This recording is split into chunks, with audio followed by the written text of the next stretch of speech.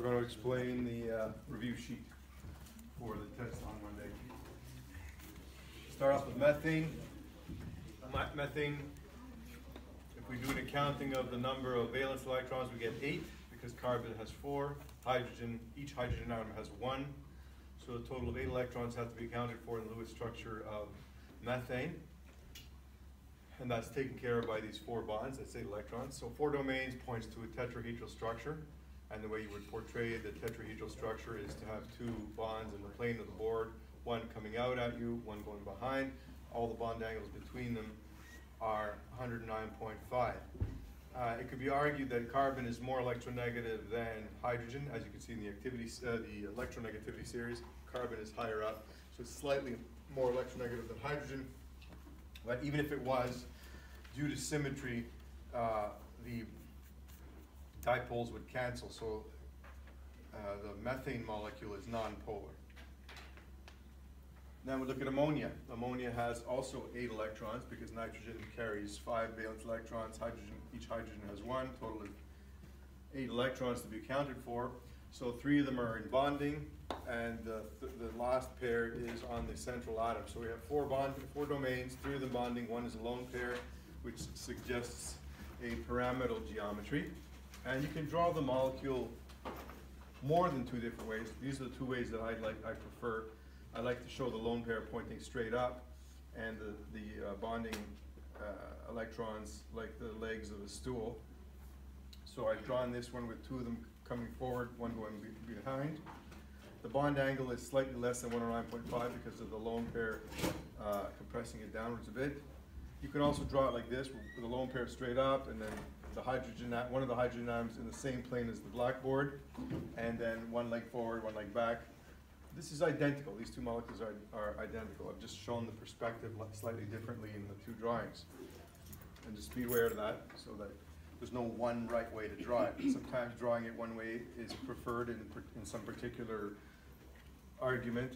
Say if you're drawing a mechanism for an organic chemistry reaction, you might want to draw it a certain way or a different way, depending on what it is you're trying to prove. Water has also 8 valence electrons, 1 for each hydrogen, 6 for the oxygen.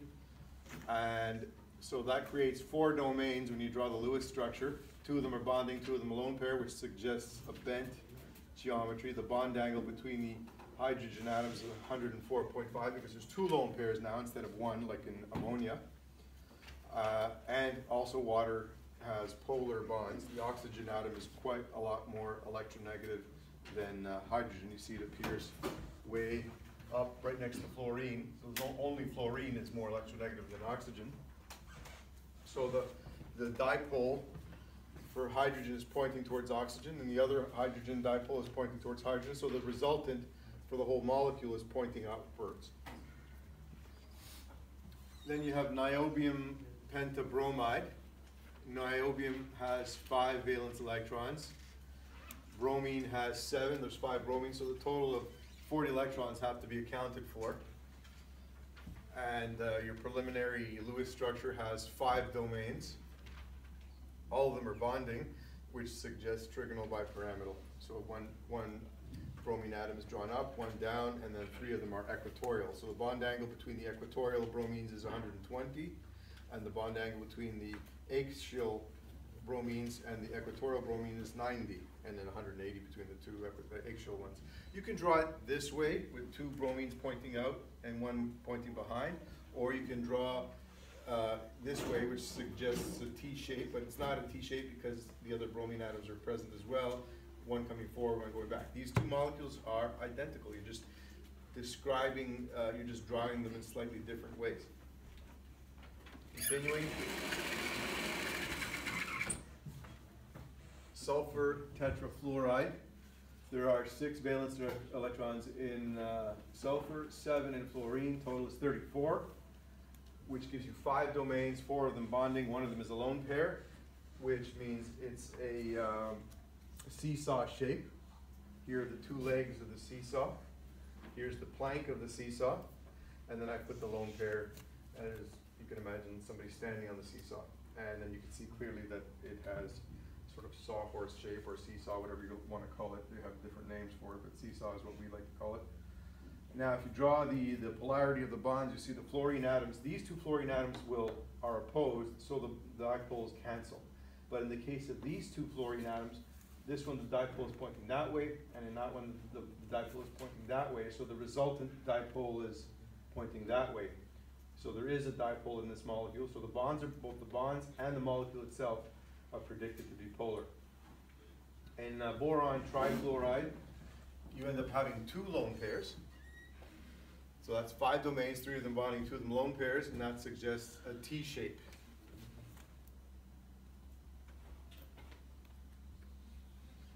And again, these 2 fluorine atoms, dipoles, will cancel out. So there's one pulling downwards, one pulling up. So these 2 cancel, but this one has nothing to cancel it. So there is a resultant dipole in that direction for this molecule. Now we can do a couple more examples that are on the sheet.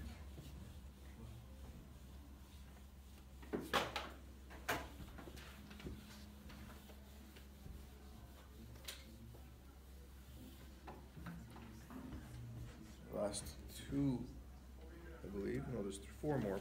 Xenon difluoride. Xenon difluoride. Let's account how many valence electrons there are. Xenon is a noble gas. It's going to have 8 valence electrons. Fluorine has 7, and there are 2 fluorine atoms. So 14 plus 8 gives you 22 electrons to account for. We'll draw xenon as the central atom.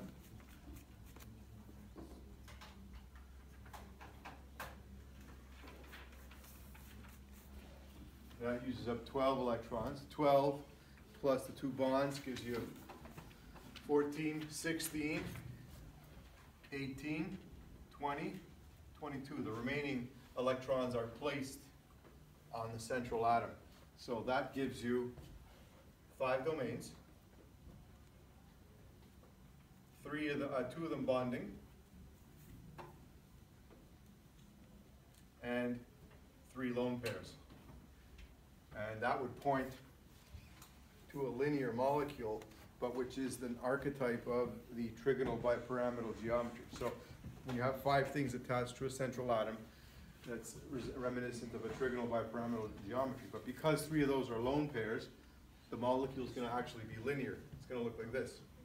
1 fluorine up, 1 down, and then you can draw 1 lone pair in the same plane as the fluorine atoms, 1 coming out at you, and 1 going behind.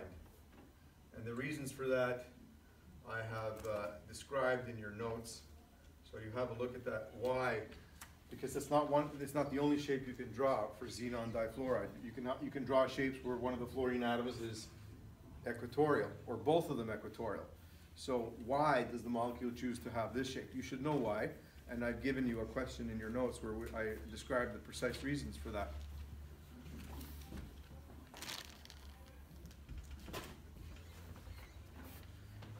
In your opinion, is this molecule polar? Would it be a polar molecule? Or is there symmetry there? Can you draw a line of symmetry through the fluorine atoms? You can actually, because you can split the fluorine atoms. If you draw a line of symmetry such that you can split the lone pairs as well. So this molecule is nonpolar. Even though it's got polar bonds, arguably, the dipoles would be pointed this way and that way, so they would cancel.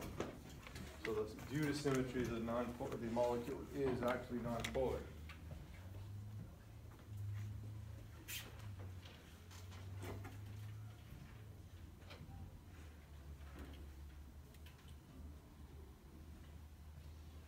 Sulfur hexafluoride is our next example. Let's count how many electrons there are in the Lewis structure. So you understand now that if you don't know how to draw the Lewis structure, you're dead in the water when it comes to drawing the using the VSEPR theory. You need to know what the Lewis structure looks like to be able to suggest the geometry of the molecule. So there's 6 electrons in sulfur, 7 in fluorine, and there's 6 fluorine atoms, so 8 times 6 is 48. 40 electrons have to be accounted for in the Lewis structure, so let's stick 6 fluorine atoms on a sulfur indiscriminately. We're not even going to suggest any geometry at the beginning. And when we draw it this way, we find that we can disperse all the remaining electrons to complete the octets for fluorine. So that uses up 6 times 6 is 36.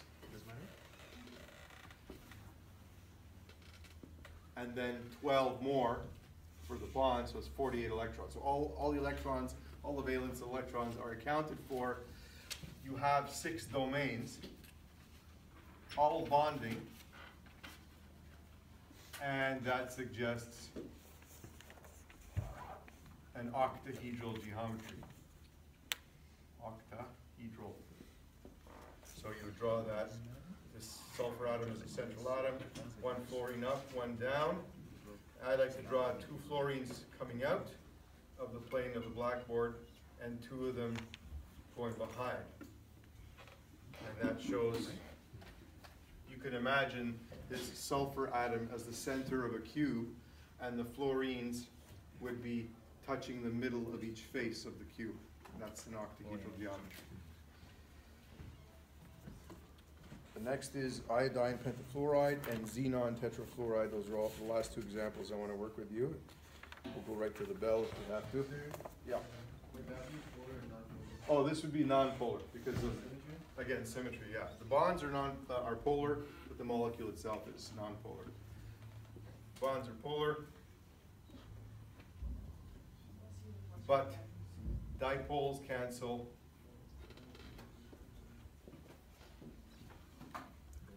Due to symmetry,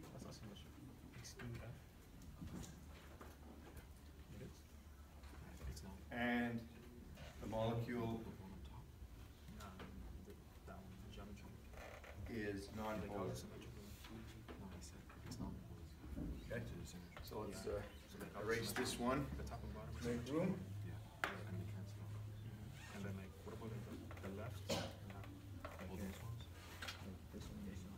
The next example we want to look at is iodine pentafluoride, IF5.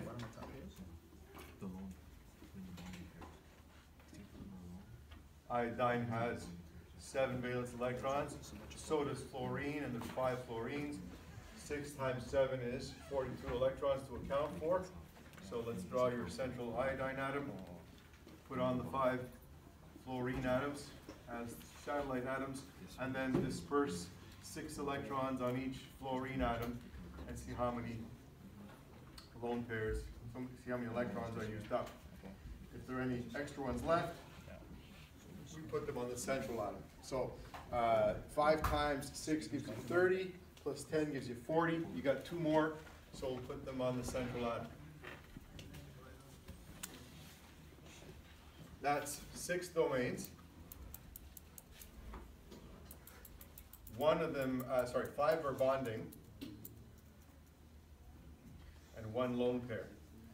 What does that give you? Square-based pyramid. So square pyramidal. And we'll put the iodine in the middle. It doesn't matter where you put the lone pair. And then the 5 fluorine atoms, 1 will be at the top of the pyramid, 2 will be coming out at you, 2 will be going behind, and then I'd like to just put the lone pair at the bottom here. So you see it's suggestive of a pyramid shape. If you were to draw lines between the fluorine atoms, it would look like a square-based pyramid. And this would be a polar or non-polar? It's polar because there's no symmetry for this fluorine atom. There's nothing to oppose this fluorine atom, so the dipole here would persist. It would go up. All the other ones would cancel. So these 2 pull this way, so that creates a resultant dipole between them. And these two pull this way, which creates a resultant dipole between them. So these two resultant dipoles cancel. This one doesn't. So the molecule has a dipole pointing up. The last one. 5 minutes left.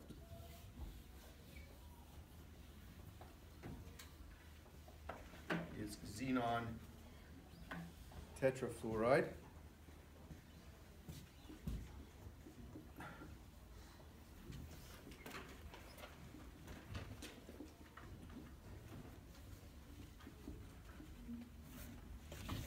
Xenon has 8 electrons, fluorine has 7, and there's 4 of them.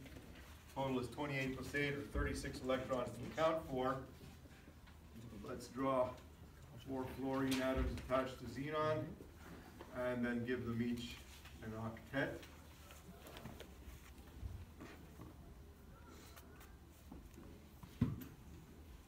Four times 6 is 24, 26, 28, 30, 32, 34, 36. That's again 6 domains, 4 of them bonding, 2 are lone pairs, which suggests square planar. Mr. Angelo, there's something to you at the front desk. To draw a square planar, I like to put the lone pairs one above and one below, and then the other atoms, 2 sticking out at you, and 1 going behind, or 2 going behind you. And there's your square planar. This one has polar or non-polar? Non-polar. It's non-polar because this resultant opposes this resultant dipole, and they cancel. Or you could draw them this way. The one going behind the plane of the backboard, one coming forward, those 2 would cancel. So because of symmetry, the dipoles cancel. The molecule is non-polar.